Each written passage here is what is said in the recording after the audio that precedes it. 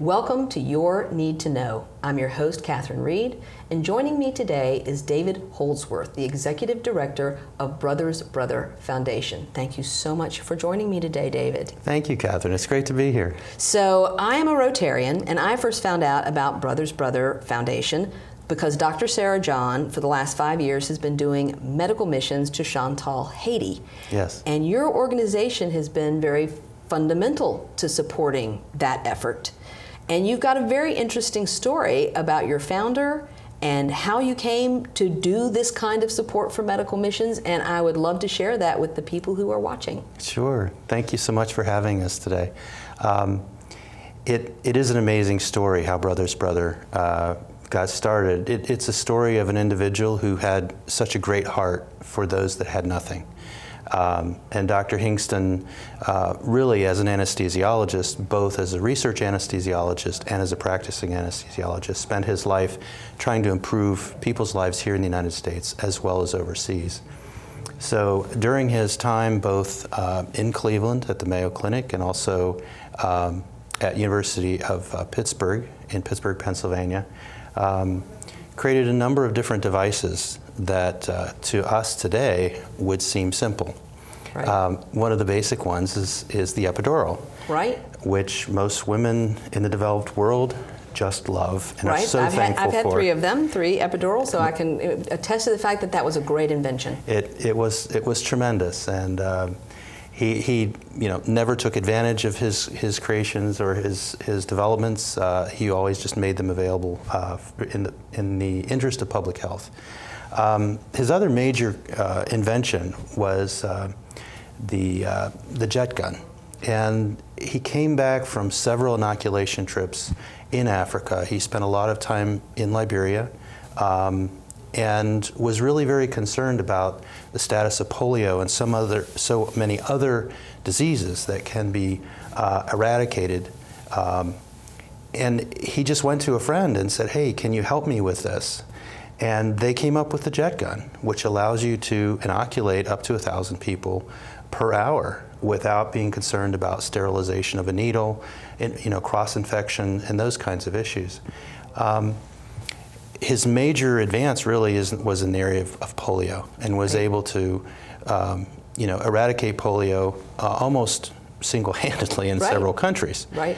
However, he recognized at a point, and this was even after he had started Brothers Brother Foundation, that he and Brothers Brother Foundation didn't have really the resources to continue this in a worldwide manner, to really have the high impact that he had dreamt of.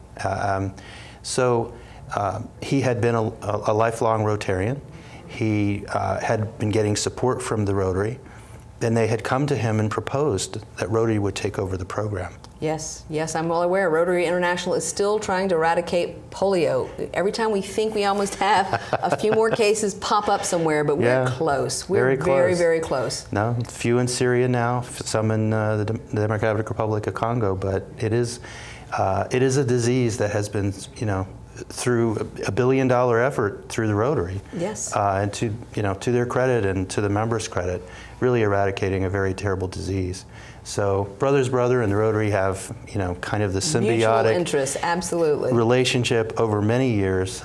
We still, our current president, Dr. Hingston's son, Luke Hingston, is still a Rotarian. We still go out and do our presentations at local Rotaries as well, and gain their support. We're just really happy that organizations like the Rotary Club are partners of Brothers Brother Foundation. It's the power of collaboration.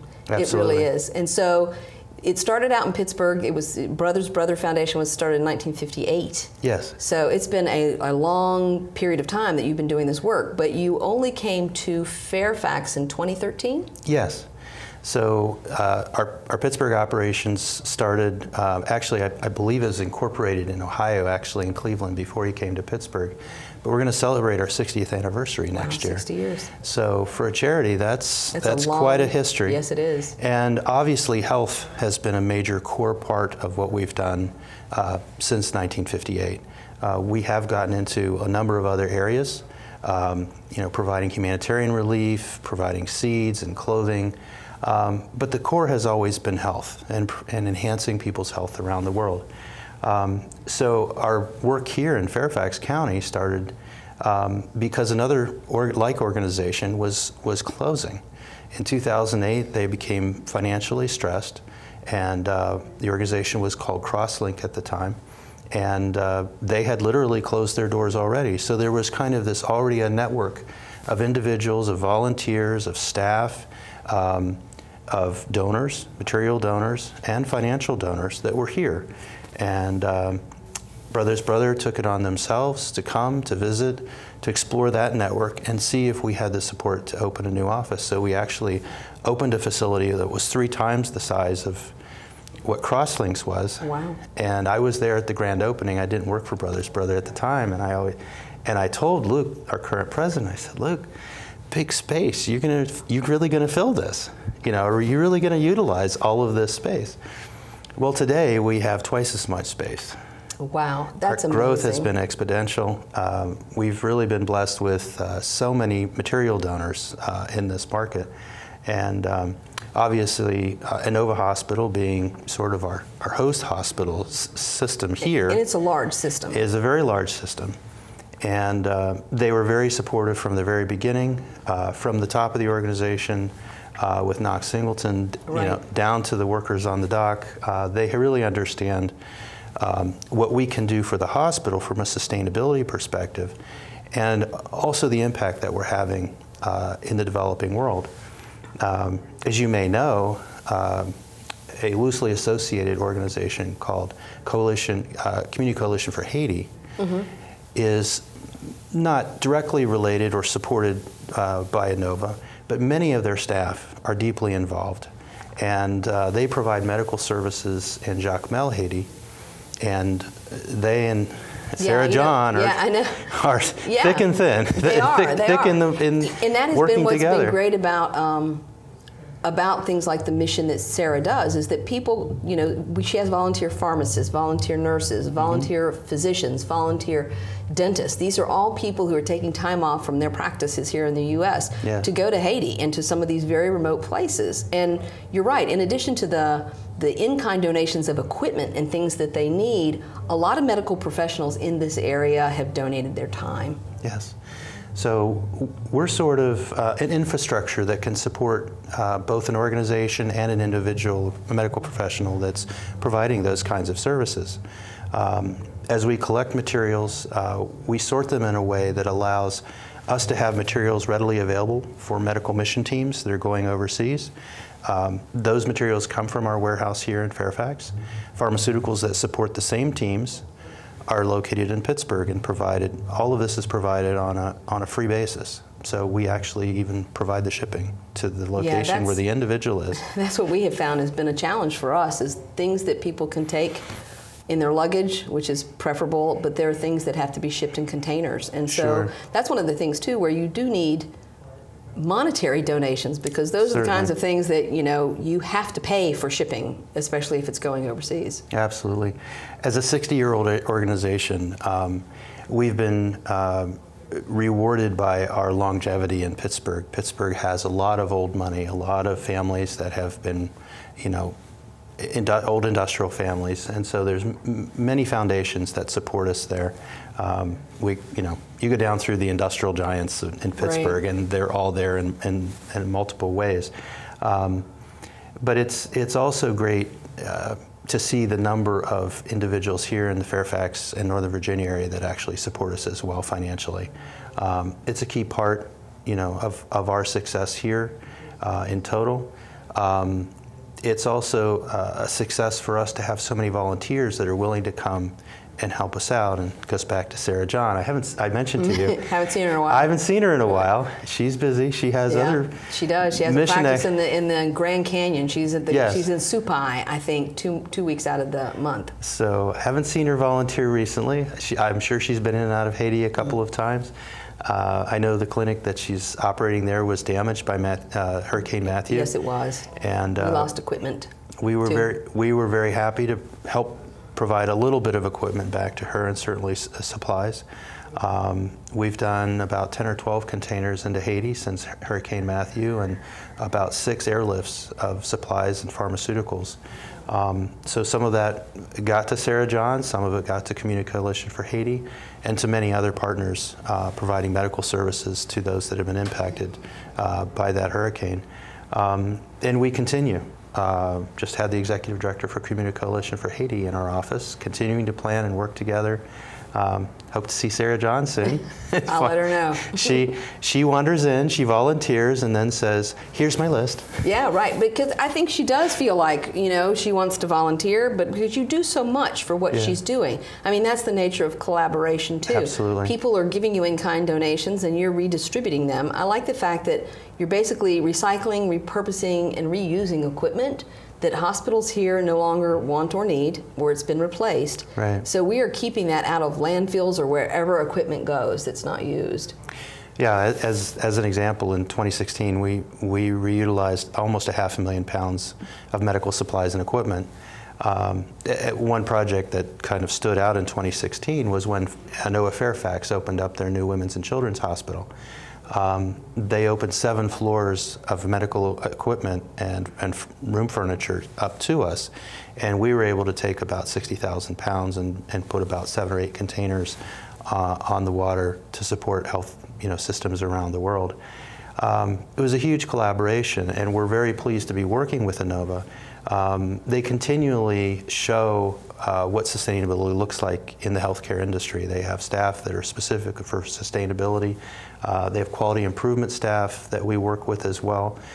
We're continuing to grow that relationship, not just at the dock, where many things come out of their supply chain process, but also in the medical units. We actually have bins in about a dozen medical units within the Fairfax campus. And on a weekly basis, we have staff that circulate through the hospital and collect those materials as well. And they're very high impact in our ministry, certainly in the hand carry program, where 2016 we impacted with our partners providing those services about 114,000 people around the world. And that's incredible, because where would it come from if it didn't come from Brothers Brother Foundation, right? So you are supporting a lot of international missions. Yes. And after we take this break, I want to come back and talk a little bit about how you're working locally too, because you actually have local work you're doing in addition to shipping all of these wonderful needed supplies to missions around the world. So please join us after this break, when we'll be talking with David Holdsworth of Brothers Brother Foundation.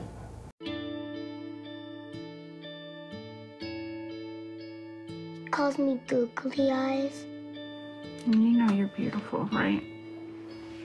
You know that? Even you are beautiful.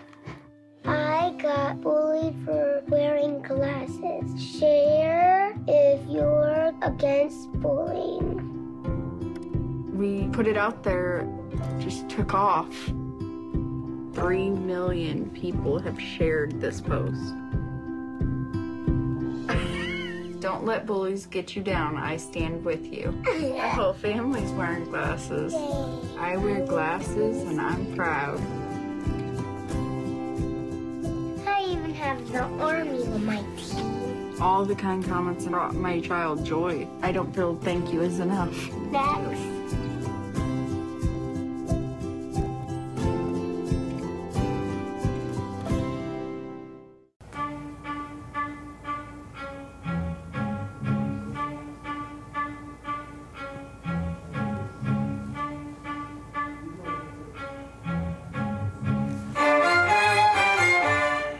Welcome back to Your Need to Know. I'm your host, Catherine Reed, and today we're talking with David Holdsworth, the Executive Director of Brothers Brother Foundation.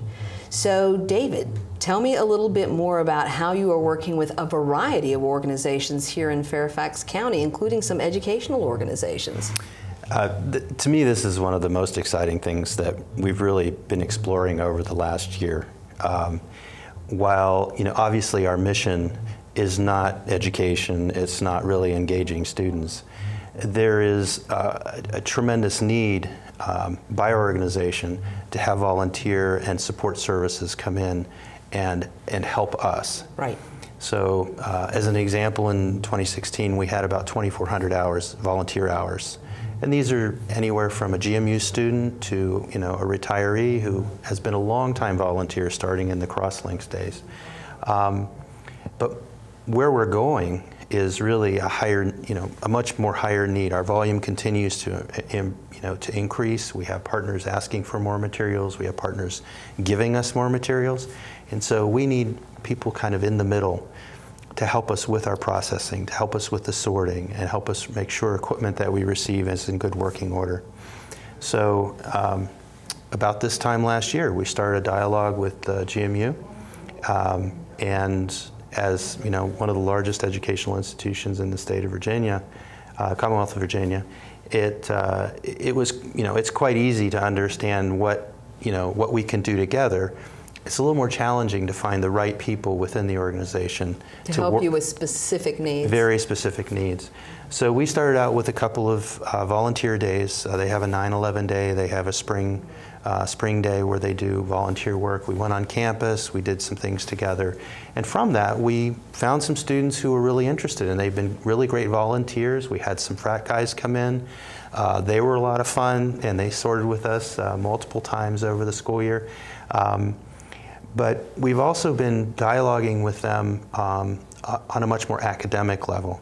So as we were talking at the break, we had a faculty member in just yesterday from their bioengineering program, and we're trying to put together a relationship so that their bioengineering students can come in and help us identify an appropriate repair process for equipment that's donated to us, test it out, make sure all the equipment is there, all the probes. The manuals are there, replacement parts if needed are there before it's shipped overseas. So it has the highest impact as it's going into country. So we're very excited about that relationship. We've also had a really great relationship from an educational point of view with the Fairfax County School District. It started out as kind of a give back to the community. There are certain materials that we can't ship, and it hurts us when we have to throw things away. Absolutely. And yet they have such high impact, high value if you can put them into the right environment.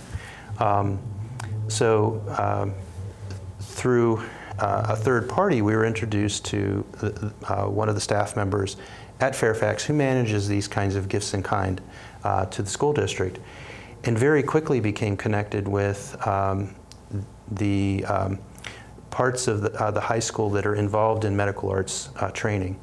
So, you know, they have MA training, they've got EMT training, they've got farm tech training.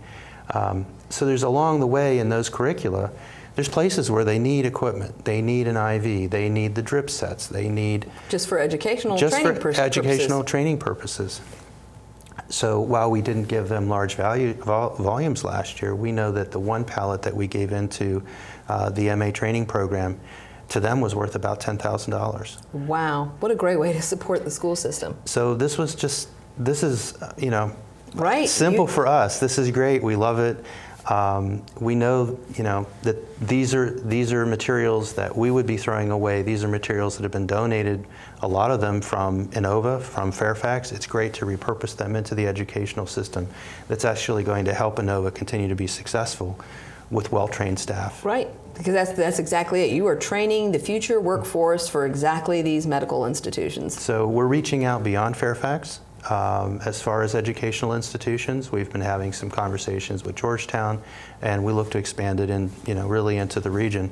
But our genesis was here in Fairfax, and it's really been a great education to us to understand what their needs are and be able to, you know, talk to Manassas and talk to some of the other county schools as well. You know, so how do you manage that? So, you know, there's a lot, because I sit on the board of several nonprofits, and there's something called mission creep, which we all try to avoid, mission creep. Yes. But sometimes there's opportunities that lead you in a direction you didn't anticipate, like supporting school systems, but tend to be a perfect match. It seems like a lot of these seem to have come your way since you arrived here. Yes. I guess I don't view it as mission. I understand what you're talking about, but for us, this is just continuing to be a green organization. This is continuing to reutilize materials, you know, in an impactful way. I think it fits with your mission. But I like really the fact that you embrace that new opportunity over saying, but wait a minute, do we have the resources? Do we have the bandwidth? Can we manage it all? Well, the need, it's not a day-to-day dialogue. It's we give them some materials, they digest them over the semester. We continue to talk about what maybe they need, but it's not a hard management. We also do reach out to other organizations within, you know, Fairfax and other counties around us. We have kind of a mutual relationship with a number of the free clinics. People will donate materials to them that they can't, or equipment they can't use. They know to call us up. We'll come by and pick it up from them. A lot of it's mobility, you know, wheelchairs, walkers, those cranes, those kinds of things. Yeah, because you were talking about the whole, because there's a lot, the majority of older people are actually being cared for at home. Yes. They're not being cared for in an institution. That seems to be something people don't, everybody's not in a nursing home. The majority of people are at home with either family members as caregivers or with paid home health caregivers. And that generates, I would imagine, a tremendous amount of equipment. It does.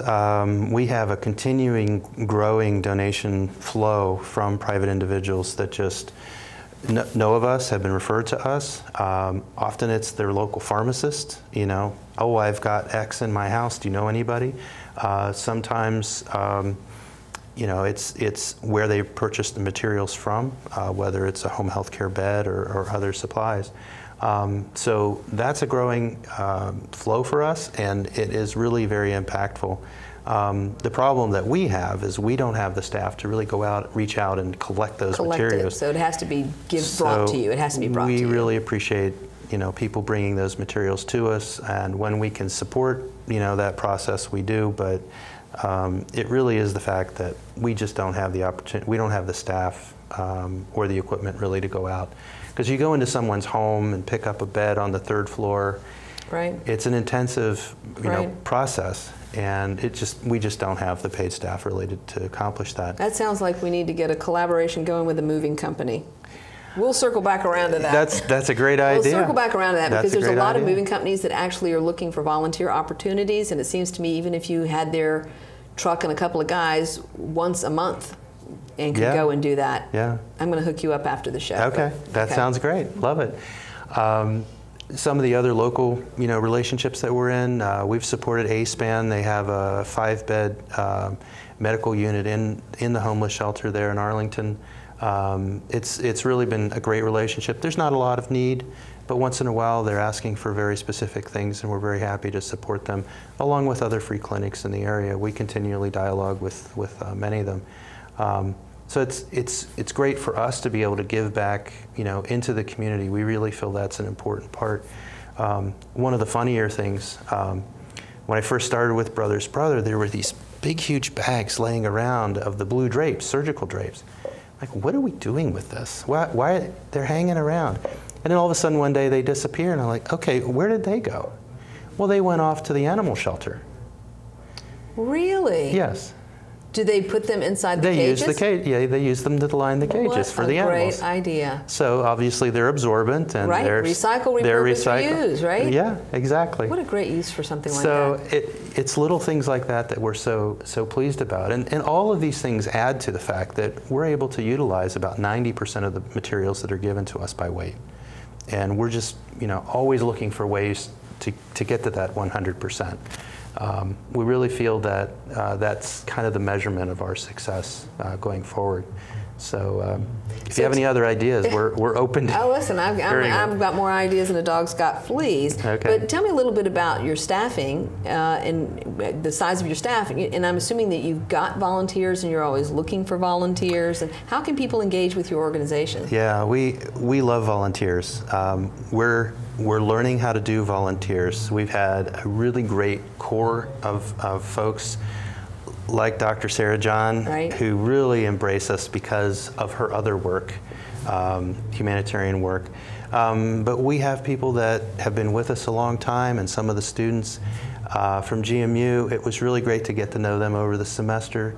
You know, some of them are pre-med, some of them, you know, are bioengineering students, and it's just really great to learn, you know, how is this impacting, your educational opportunities. Right.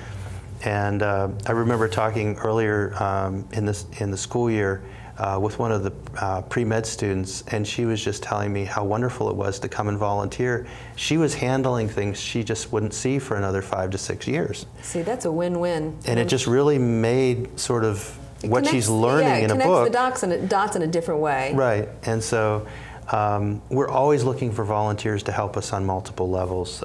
Most of it, we try to bring them in and teach them in some way to manipulate what has been donated to us. That's really kind of the core need that we have on a day-to-day basis.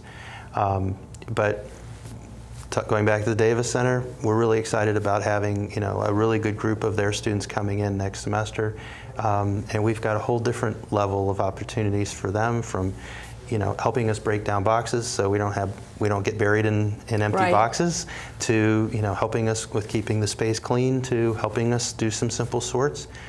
We also put kits together, so we'll have hygiene kits and birthing kits and those kinds of things, and we find both our regular volunteers and some of our special volunteers from Davis Center really enjoy that kind of work.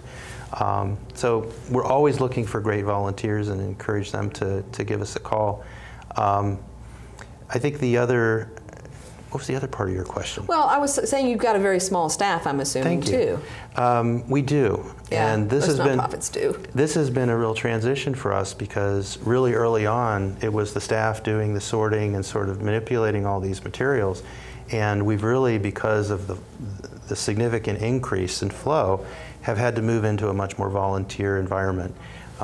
So we have a volunteer coordinator, we've got myself, we've got an individual that sort of manages a lot of our inventory work and those kinds of things, the truck driver, and that's pretty much it right now. I figured it was small. Most nonprofits have very small staffs. Well, I appreciate you joining us and letting people here in Fairfax County know more about what you do and how they can get involved, and you can find more information on their website.